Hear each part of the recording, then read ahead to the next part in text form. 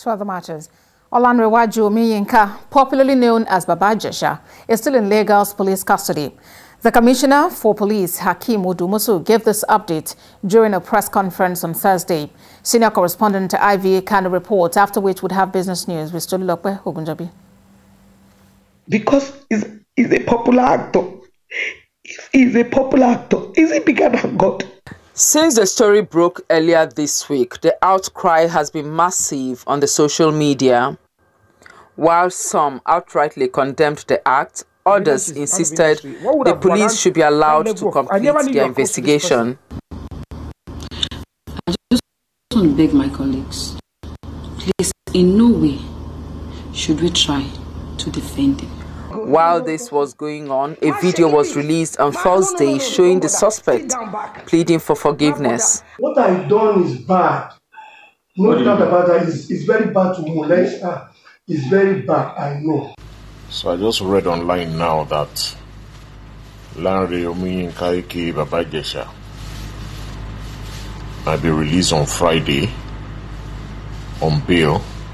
Bothered by the rumors that there were plans by the police to release the actor, other actors led by the complainant stormed the State Criminal Investigation Department, Manti. On receiving the invitation for the police conference, the only thing that came to mind is the highest trending topic on Nigeria's social media space for the day. The police boss said Baba Ijesha committed a crime of sexual assault, not defilement as perceived in some quarters. That's exactly what we are. Sexual assault, to which he admitted that he actually assaulted.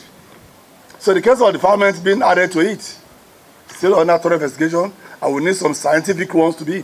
For now, what I've gone in the media, Baba Ijesha is still in our custody. It was also an opportunity to speak on the security alert by the United States Consulate, stating that there's increase in crime in Lagos. The command wishes to state categorically that there is no increase in traffic robbery in Lagos. When they say there is increase, then there should be comparative analysis.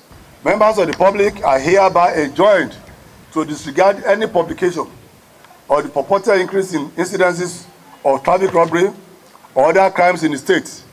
Baba Ijesha may have provided another ground to test the country's legal system as it concerns protection of victims of sexual violence.